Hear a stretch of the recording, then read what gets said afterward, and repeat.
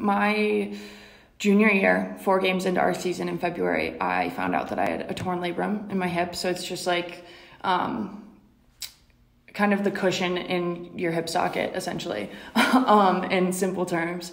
And I had hip problems since high school, so I knew it was kind of coming, but I found out it was torn. I was too late to redshirt, so I played the rest of my season, which ended up being super painful, but I managed.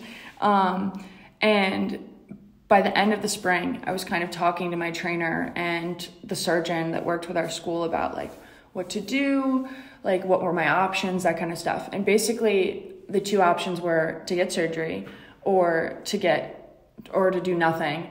Okay, 3 options. To do nothing, get surgery, or cortisone injections in my hip until I finished playing lacrosse.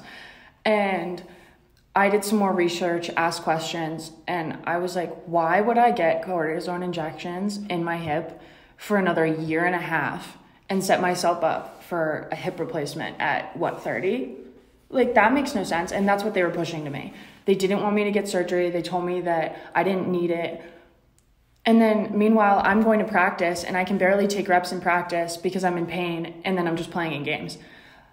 Like, that just doesn't make sense to me. I was like, where's like the accountability, the support for me, like as a human being, not just an athlete, as a human being. Like, yeah, you need your legs after you're done playing lacrosse. Yeah, like, well, I'm going to graduate and then great, like I'm not going to be able to do all the things that I want to do post-grad. Like, I'm an active person. Like, I ski, I do all these things. Like, I want to be able to do those things, and I can't if I'm getting injected with whatever is in a cortisone injection for 1.5 years.